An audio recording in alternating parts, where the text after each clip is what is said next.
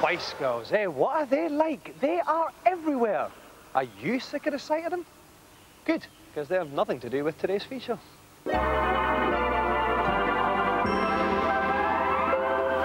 Following our report last week on the software on show at Nintendo's Space World Expo in Tokyo, today we take a look at the hardware side of things, specifically the first public showing of the N64's Double D add-on.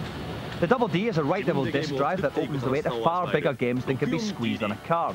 Several titles are in development. They should allow you to customize things like racetracks, characters and detailed game settings. For now though, Nintendo are pushing the DD for the kind of interactive activity normally associated with PCs. Titles like Talent Maker, Polygon Maker and Picture Maker allow you to fool around with all sorts of sophisticated graphics tools. By capturing picture and sound through a specially modified card, you can indulge your artistic bent to the full. Make virtual characters with your own features mapped onto them and look really, really cool, like this guy. Yeah, whatever you say, mate. You can create advanced 3D models,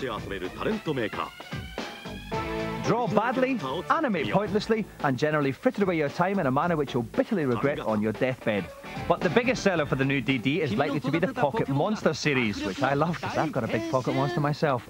They're a kind of Tamagotchi for Game Boys in which you breed monsters and fight your mates via a link cable. It's sold 8 million copies in Japan to date, and Pocket Monster Stadium on the DD accesses the Game Boy Pocket Monsters via the N64 controller to unleash a whole new world of Pocket Monster hijinks.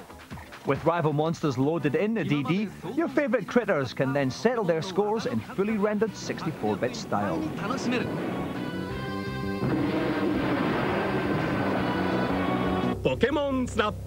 Sister product, Pocket Monster Snap, is bonkers. It's a kind of Pocket Monster safari thing in which you wander around a virtual landscape populated by monsters and take pictures of them.